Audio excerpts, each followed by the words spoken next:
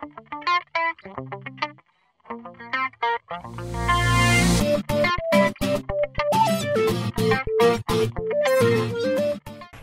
guys, so I'm going to be showing you how to remove and install your new graphics card. So here you have your graphics card. Touch metal first so you discharge any static that you may have had.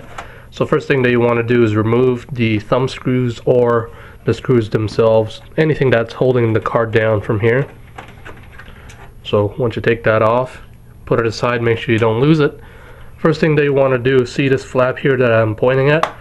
If you have this motherboard or any ones, the other ones, the motherboards that aren't the same as mine will have either flap going that way or the same thing, a little switch type.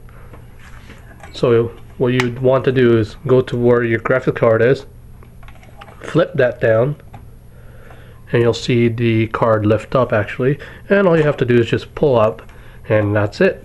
There's your graphics card.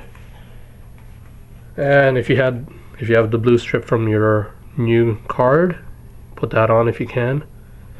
If not, just put it aside, since you won't be even needing that graphics card anymore.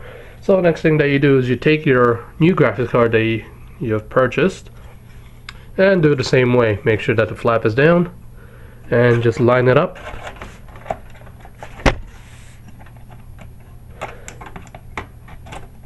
Line up with the new place and just press down on it. And same thing like before, take your screw that you've just taken off, actually realign this, should be fine. You want to put that screw back on,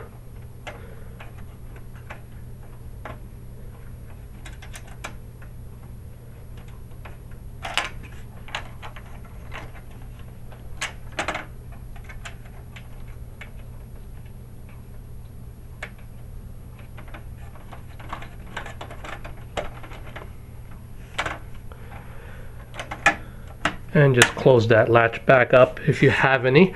Now if you have the bigger size of the graphics cards that are around this long and require any extra power, all you have to do is just plug these cables into them and you'd be set to go.